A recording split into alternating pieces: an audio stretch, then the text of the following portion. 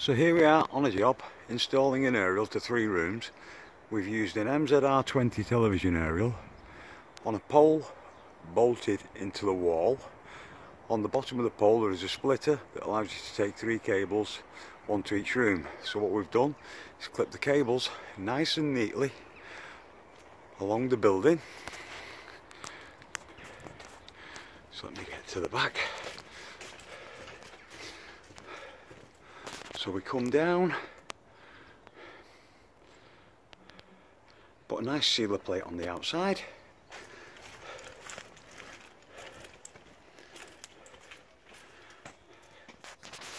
and we've mounted the television on the other side with no cables.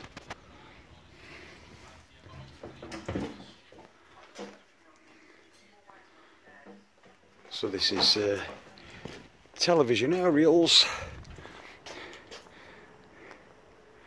installing an aerial to 3 rooms on a lovely grey day.